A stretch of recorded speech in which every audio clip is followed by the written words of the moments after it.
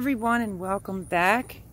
If you saw my previous video of getting the worm out, I don't have access to any athletic tape, so this is going to be a little experiment. I have a fresh brand new plant, straight neck heirloom squash, which seems to be the same one that was in that bucket. I'm doing this video right after I dropped the worm. I didn't refind it, but I stabbed the whole area. But what I'm going to do is I'm going to wrap this whole stem, even there, up. And let's see how that goes. So let me bring you up a minute, or raise you down, I should say, right to there.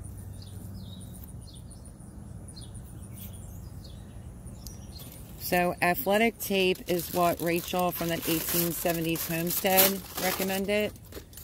I don't have access to that right now, so I want to get this one in the pot.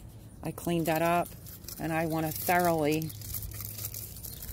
go around the root as best as possible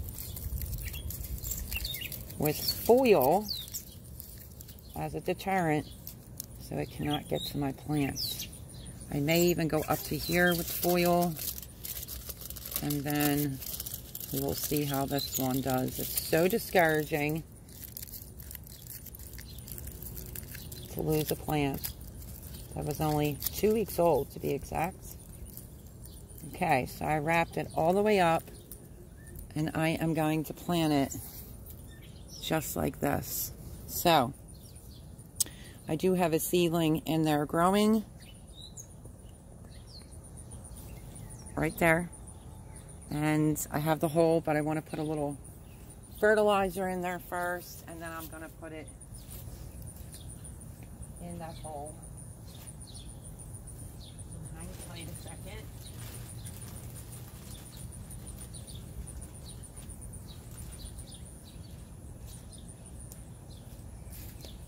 And this is why I always have dirty hands.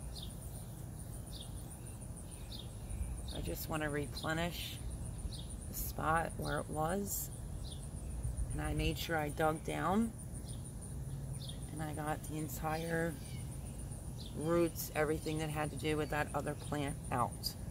So without messing up my seedling, hopefully you can see.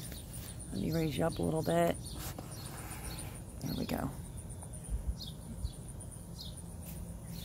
We'll see if this works.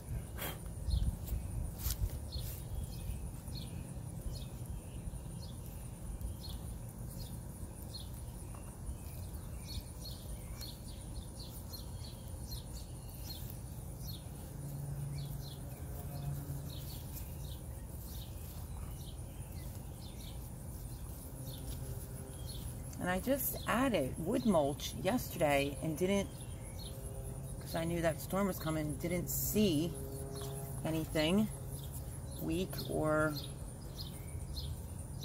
you know, surprising. The only thing I could do, I think, is go up another strip of foil. So let me rip a piece.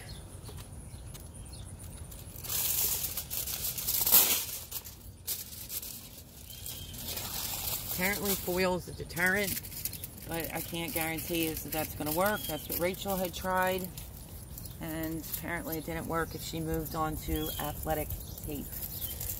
I'm going to go around even further with the foil.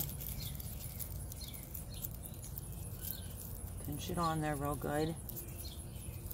Bring the mulch up some, and there we go.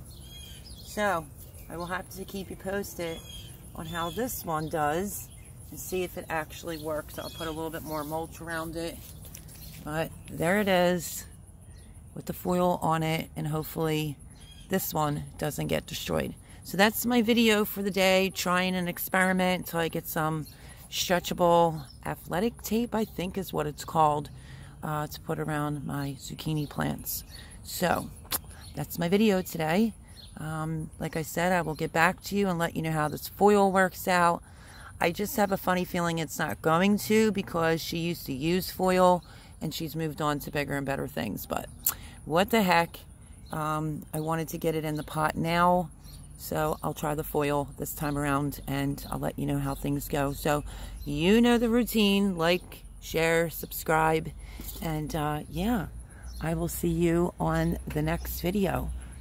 Bye bye, everyone.